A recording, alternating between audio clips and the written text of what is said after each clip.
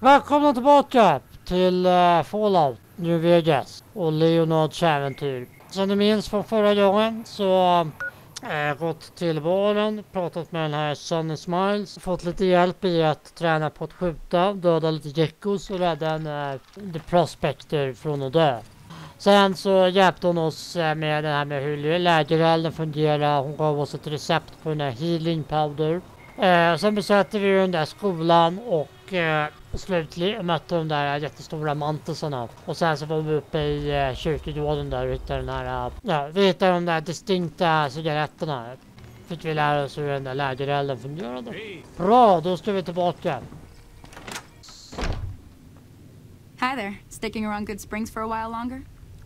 I'm a little short on cabs. I don't suppose there's any work available. Not in Goodsprings, no. But if you're up for a little scavenging, there's always the schoolhouse. Most of what's in there is junk, but there's this old safe that even Easy Pete wasn't able to crack with dynamite. If you want to take a shot at it, take these. If the lock's too much for you to handle, reading through the magazine might give you the edge you need. And bobby pins? You'll need those to pick the lock. Be careful, though. Put too much pressure on them, and they'll snap. All right, I'll go take a look at that safe when I have a chance. Always happy to help someone down on their luck. Yes. Let's talk about the areas around Goodsprings. Sure. What do you want to know? What other towns are nearby? Southeast of here is Prim. Can't miss it. Since it has the giant old roller coaster right in the middle of town. The NCR's got an outpost there. If you follow the road north, you'll eventually hit Sloan and Quarry Junction. They mine rocks or something, but I heard they got troubles lately. I wouldn't head that direction if I were you, though. Got critters up there that don't take kindly to getting shot. NCR? The new California Republic. Bunch of settlers and soldiers coming in from the west, fixing on making Nevada their own. They can be right pushy, but the roads are safer because of them, so I tend to let it go. Not that I got a choice. What does the NCR keep you safe from? Well, the wildlife for one thing, rowdy locals for another. They're protecting their own. Just happens to help us. They've been holding off this other group from the east, too. What do you know about the other group? Got a funny name. Call themselves Caesar's Legion. Never seen them in these parts, so I couldn't tell you much. I hear rumors, that's about it. Supposedly they keep slaves and they got some real nasty ways of killing folks. But maybe that's just something folks in the NCR cooked up to make themselves seem more useful here. Less uninvited. What kind of creatures are out there? Around here, mostly coyotes and geckos. The coyotes are pretty dangerous in large packs, but otherwise they're nothing to really worry about. The geckos aren't too tough, but they've got a nasty bite. I've heard about bigger, nastier versions out in the wasteland, but I've never seen them. Stick to the roads when you can, and steer clear of the hills north of Goodsprings. The critters up there are big and poisonous. Usch, ja, då ska vi undvika. If you want to know anything else, just ask. I hunt geckos mostly. The meat's pretty good and I can always find a buyer for the hides. I also help keep the town clear of rad scorpions and coyotes. Not many people live in Goodsprings, so wildlife is always creeping in. I need to get to Prim. Can you suggest a road? Sure can. Take the road southeast out of town till it hits the freeway. Prim is the town with the roller coaster straight south. Can't miss it. NCR patrols do a good job of keeping the highway clear, but I'd keep your gun where you can reach it easily. You never know who you'll run into. Off the road, you'll probably start running into hostile wildlife. My advice would be to stick to the highway when you can. Until next time. Ja. Då ska vi ta hennes råd. Nej, här har I'm något. done being nice. If you don't hand Ringo over soon, I'm going to get my friends and we're burning this town to the ground. Got it? We'll keep that in mind. Now, if you're not going to buy something, get out. What the hell is your problem? Oj, vilken ruffig snubbe. Well, you've been causing quite a stir. Glad I finally got to meet you. Welcome to the Prospector Saloon. I'm trying to track down the people who attacked me. Know anything about them? Not much, other than they're a bunch of freeloaders who expected a few rounds on the house. I was able to get them to pay up, though. Of course, one of the great cons did knock my radio to the floor, by accident, and it hasn't been working since. Did my attackers say where they were going? They were having some kind of argument about it, but the guy in the checkered coat kept shushing them. Sounded like they came in from the north through Quarry Junction. If that's the case, I can't say I blame them for not wanting to go back. Why is that? That whole area is overrun with the kind of critters that just get mad if you shoot them. Merchants avoid that whole stretch of I-15 like it's radioactive, which it could be for all I know. Så vad drog de? I didn't hear exactly, but the leader was talking about the strip. Fellow wants to get there and avoid the 15, he'd have to go east. Take Highway 93 up. Want me to take a look at your broken radio? Sure, the outside looks okay, but I think something broke on the inside. There'd be caps in it for you. I do like to hear what's going on in the world. And that Mr. New Vegas seems like such a gentleman. Do you know the robot that rescued me? I know that thing as much as anyone else around here. It mostly keeps to itself, which is just fine by me. You don't like him? It acts friendly enough, but I don't trust that whole cheerful cowboy act. I find it all very creepy. What does he actually do around there? Other than rolling around once in a while, it doesn't do anything useful as far as I can tell. I don't know why it took an interest in you, but I'd be careful. It's never helped anyone before. How long has he been in Goodsprings? It was here when I took over the saloon 7 years ago. Some people have said its owner lived here, but no one knows who it was. Får Goodsprings många besökare? Mostly traders looking to buy bighorn or meat and hides. The traders are the main reason the general store manages to stay in business. Most travelers heading south on the I-15 just push on towards Prim, unless they're in desperate need of supplies. Anything interesting? Någonting intressant som pågår i the wasteland? There's always something interesting going on. But the biggest news has to be the come and dust up between the NCR and the Legion over the dam. Why do you think the NCR and the Legion both want the dam? I'm pretty sure the NCR wants to hold on to the dam because it's one of the few places around that can make electricity. The Legion are a bunch of savages, though. No idea why they'd want the dam. Probably plan on destroying it or something. What can you tell me about the Legion? Slavers, killers, and all other kinds of trouble. They dress up like Roman soldiers, so there's no mistaking it when you see them. The rumor is that the Legion is far larger than the NCR lets on, and that it's been due to luck that the Legion hasn't overrun the territory. Tell me about the NCR. The new California Republic's got the most power in Nevada. Money, troops, you name it. They do what they can to keep things safe in the region. But if you ask me, they're trying to do too much. They're spread too thin. Jag hörde ett argument. Vad handlar det om? Looks like our little town got itself dragged into the middle of something we don't want anything to do with.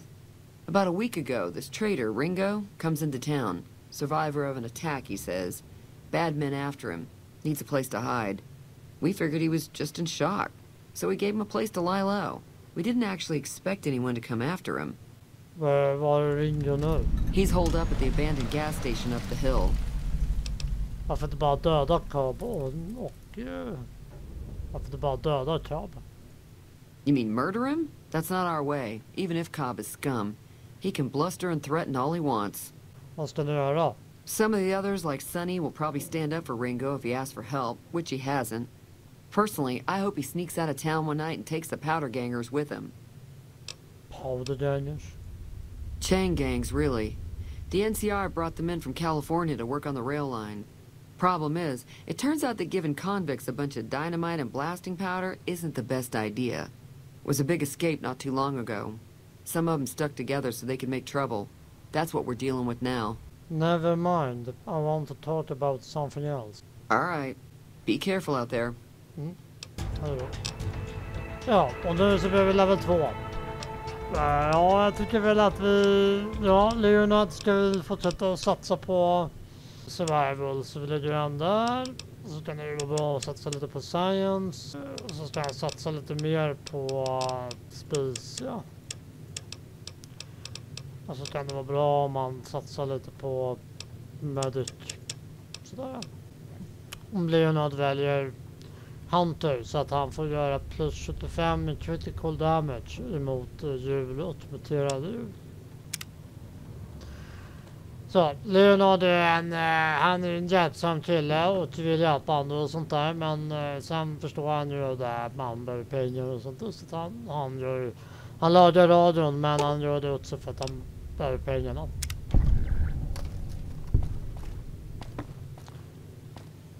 I fixed your radio. Yeah, I heard it turn right back on after you got done tinkering with it. Here's some caps for the work. Thanks for the caps. You're welcome. So can I get you anything? Got a special discount for you after what you done for us. Ja, här är exempel på när man har fått högre i reputation. Det är att man får köpa billigare. Vi kan köpa lite vatten, vi kan köpa lite mat. Möjligtvis kan vi sälja gäck och äggar. Så att vi får lite mer pengar. Eller caps snarare. Där så, och sådan. Så. Pleasure doing business with you. Leonard, han blev ju lite nyfiken över den här situationen med Ringo. Han vill ju gärna ta reda på vem det är. Plus att han är väldigt svårt för det här med när sådana där så kallade brottslingar kommer och trakasserar svaga bybor. Så att han bestämmer sig för att ta reda med på information om det.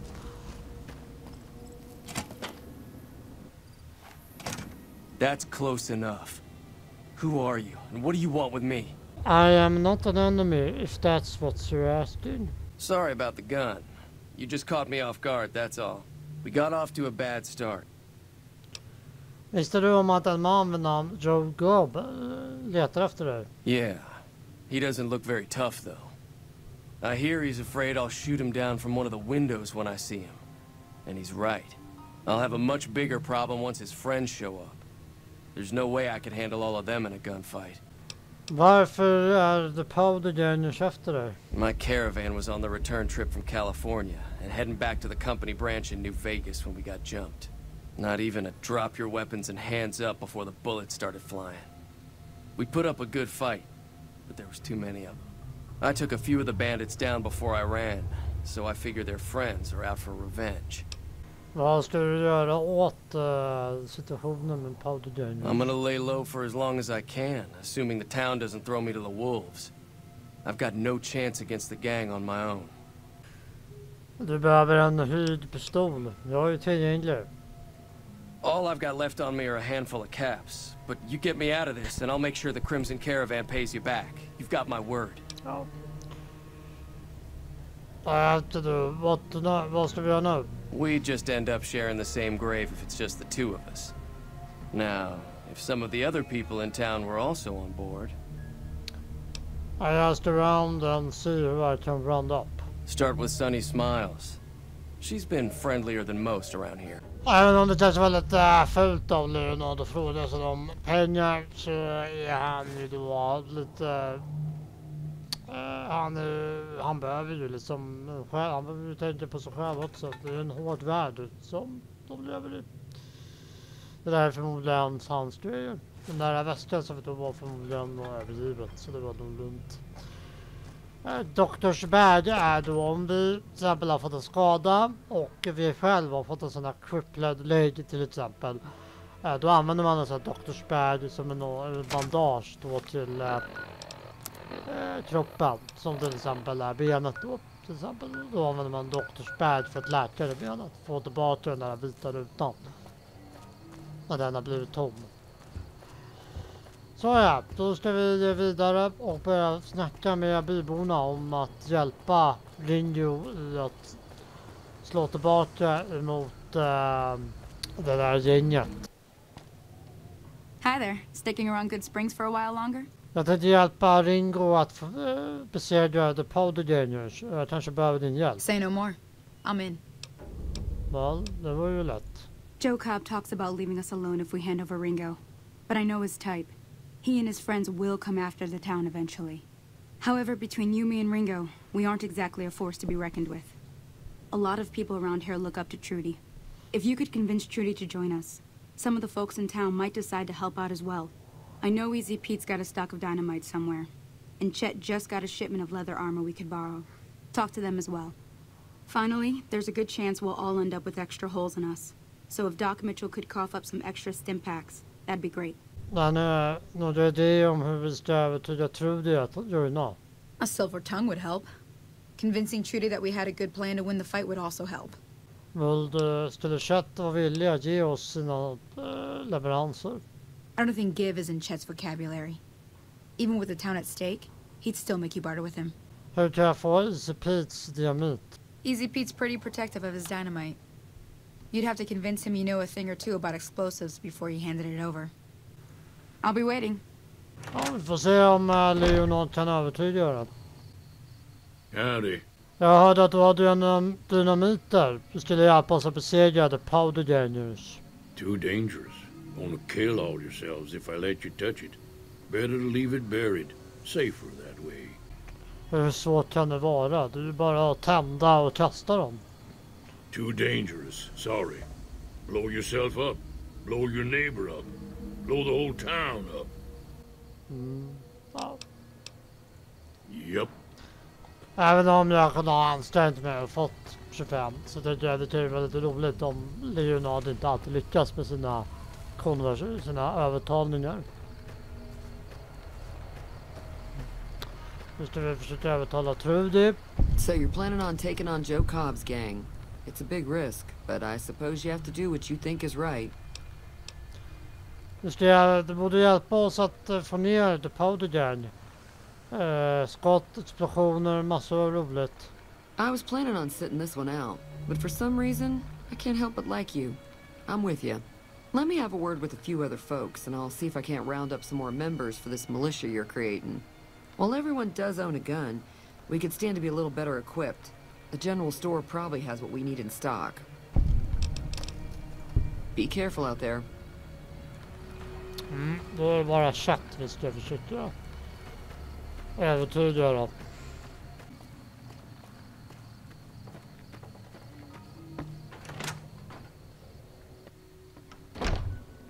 You must be the one Doc Mitchell was patching up. The way I heard it, I didn't think you'd be walking out of that office. I've got plenty of supplies for sale. Even got some weapon mods and special ammo. Well worth the caps if you ask me. If you're hurting for caps, I've also got boxes of surplus ammo in the miscellaneous section. They're not great, but you get what you pay for. Ja, och då kan man, om man har en pistol då kan man så här göra så kallade mods. Om man till exempel har, ja men jag har till exempel ett lasersikte eller jag har en pipa som förbättrar skadan till exempel. Då kan man göra en mod på den, på just det vapnet. Som hjälper de här olika modsen då som man kan köpa.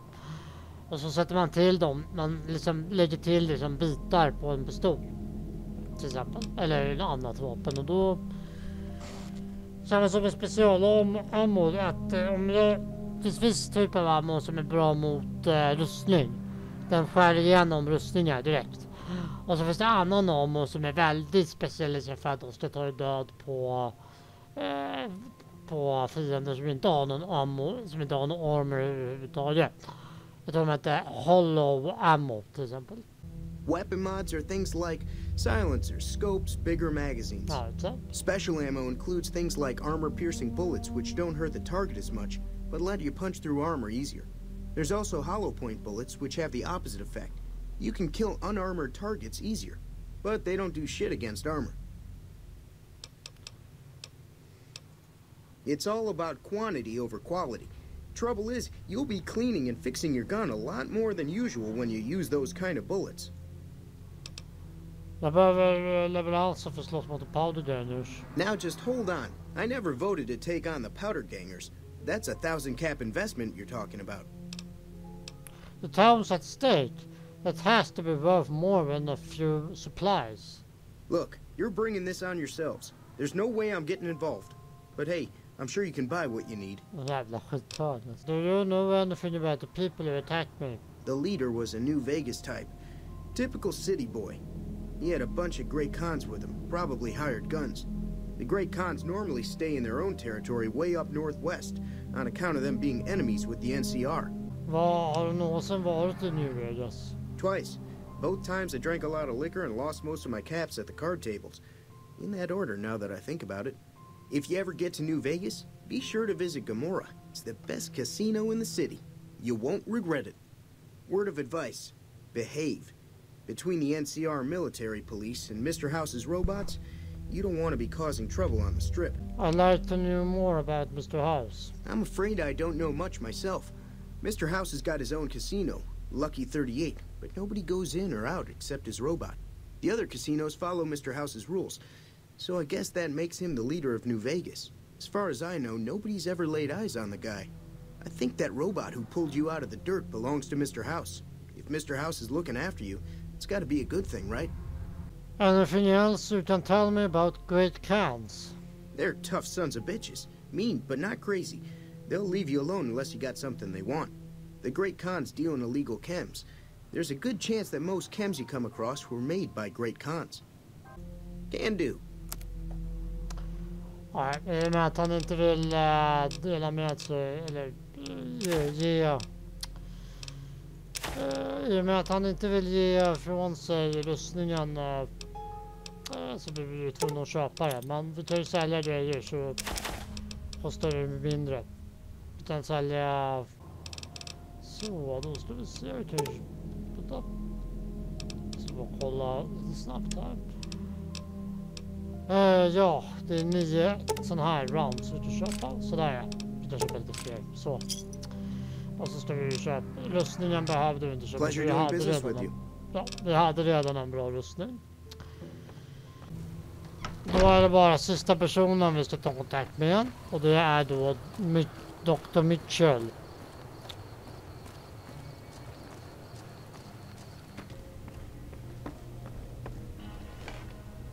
Welcome back.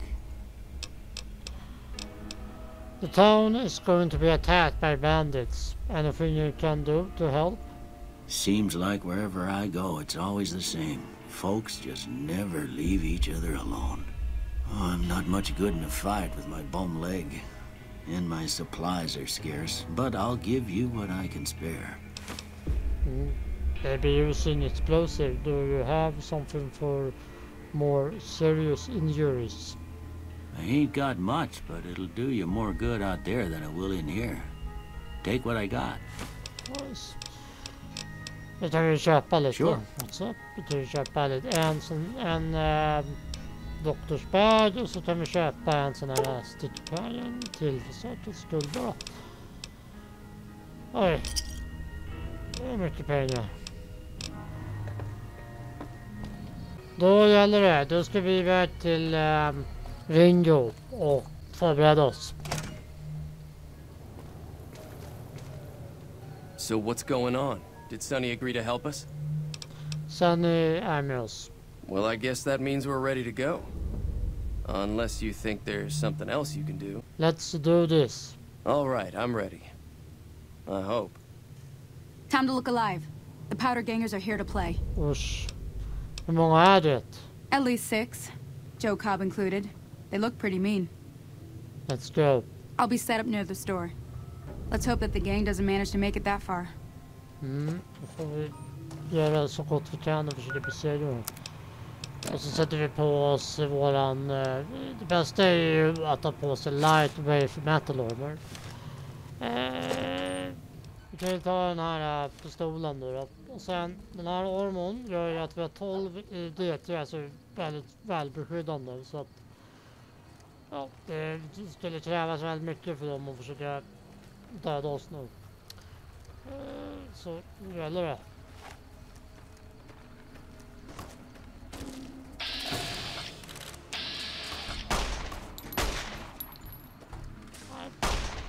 Nu kommer han här, vänta.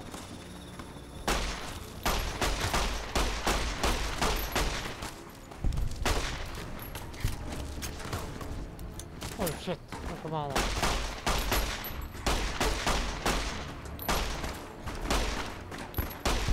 Så. Jag försöka byta vapen också. Jag försöka skjuta med den här. Kanske shotgun. Det är bra.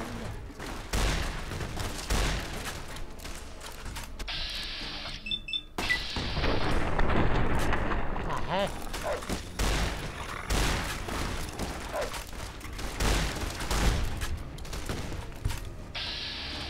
Där har vi en till där borta som vi måste ta.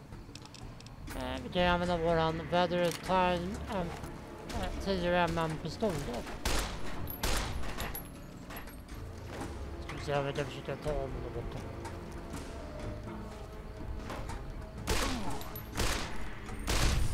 Så ja. Så. Utmärkt. Så kan vi plocka på oss. Det är bra att liksom ta grejer från deras kroppar, så nu kan vi sälja det. I owe you a huge favor for this. Here, these are technically Crimson Caravan funds, but I know they'll understand once I explain them. Du är välkommen.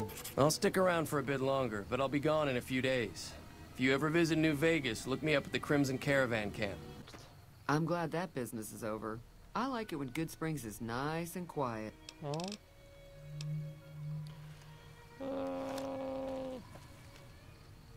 Där kan vi ta det här. Ja, om vi tar den där, då får vi en plus i perception. Så det blir bra. Här har vi någonting bra. Han har ju stealth point. Det gör att vi kan spionsynliga och smyga omkring. Det blir som camouflage. Toppen! Då är det löst. Då ska vi besöka kött och sälja grejer. Stimpack, ta lite dricka och käka lite mat. Sådär. Ska vi bara gå fram här till det här köttet och prata med honom. Howdy. That was a hell of a fight. Let's hope it doesn't bite us in the ass later on. Nu ska vi se. Den här tycker jag vi kan sälja. Vi behöver den inte. Ja. Frågan är ju... Ja. Vi kan ju ha den där för säkerhets skull.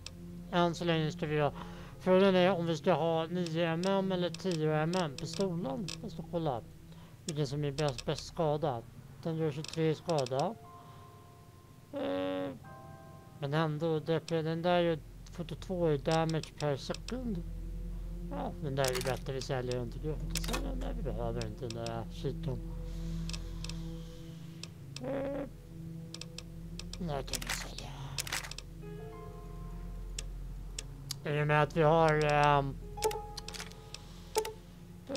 I och med att vi har den här hardcore på, det gör ju att ammo väger. Så det är inte så bra att ha för mycket av det där.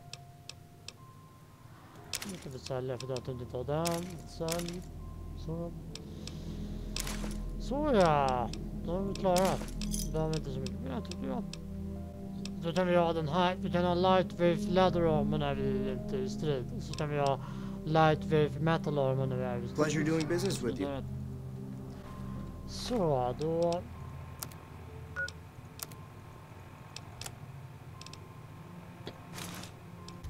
Det enda vi måste hitta nu, det är ett par glasögon.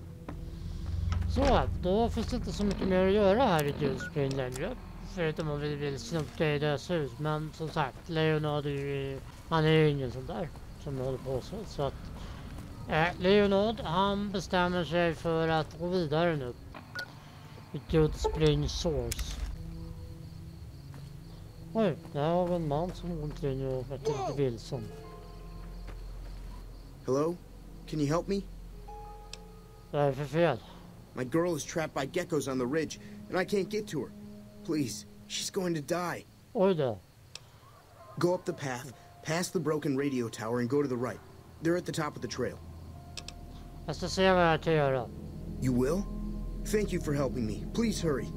Ja, Leonard han vill ju gärna hjälpa folk och sådär så. Han bestämmer sig för, han har ju skottsyreräcker. Så han behöver inte oroa sig över det.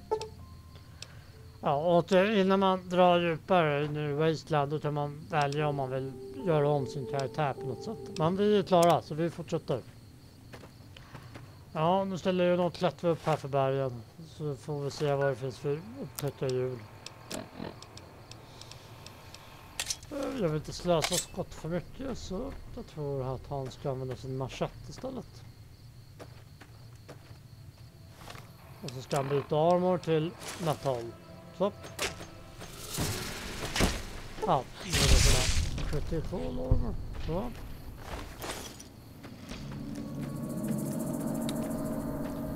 förmodligen så kommer det finnas en mycket större och farligare getto. Det där var någon sån här litet barngetto.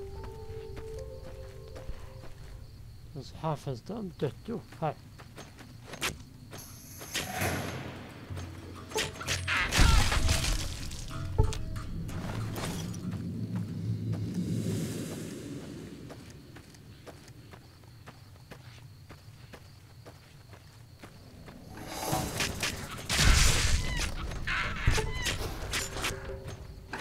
Så. Det gick ju bra. Det var inte så jävla farligt det där. Nu ska vi se om vi kan hitta. Nu ska vi se om Leonard kan hitta den där kvinnan där uppe. Ja, här. Det verkar inte vara någon där uppe. Hon kanske blivit dödad, tror jag.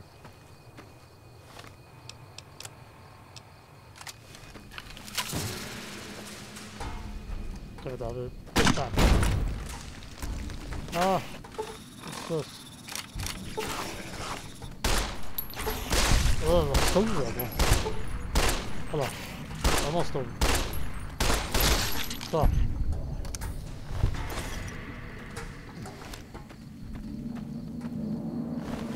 Jag ska inför nästa avsnitt ska jag berätta lite mer om det där med, lite mer tydligare om det där med USA och populärkulturen och sådär. Eller hur man ser på det där med Fallout-världen och hur utvecklarna har tänkt sig. Ska vi se, ja, här var det ingen kvinna. Kanske var den där. Ja, här har vi en kropp. Det kanske är där som var kvinnan. Usch, bad. Halvt uppäten. Ja, helt lamlastad. Här har vi någon stor. Oj, där har vi på trampa i en björnfälla. Där. Så. Jaha, här hade vi en kropp.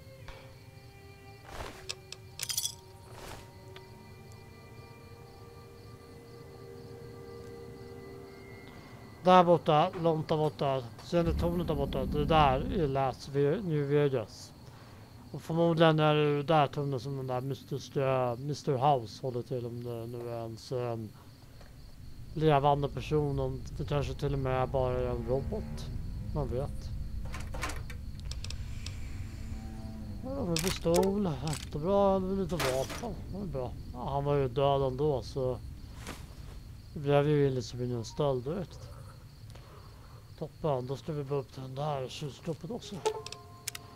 Men den här kvinnan, Leonard, har ju letat runt överallt och han har inte hittat någon kvinna överhuvudtaget, så ja.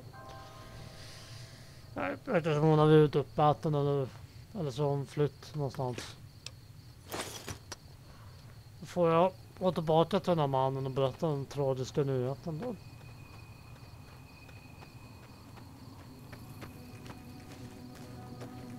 Ja, var kommer han nu springandes?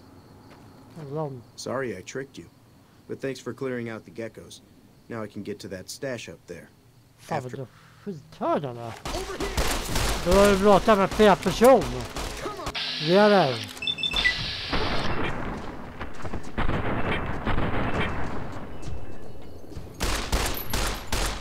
Där. Nu är det inte så taxi längre. Ja, han bråkade med fel person kan man säga. Det berättar åt honom. Kan vi sälja det som till kött i affären. Så, då är vi klara för idag. Och nästa gång så kommer Leonard att fortsätta sin resa till, eller vandring till staden Prim. Som är österut här borta. Så vi ses då, och nu ska Leonard gå och lägga sig i en säng som finns här borta i den lilla husvagnen där. Det är ju ingen som sover där ändå, så det ska nog inte vara något problem. Så därför ska vi så kan vi ta lite healing power då också, sådär. Jag kan också visa lite snabbt också hur man sover. Man går fram så här och så väljer man då till exempel sleep. Och så ska Leonard sova nu här. Vi säger att han får sova i 10 timmar. Det är bra.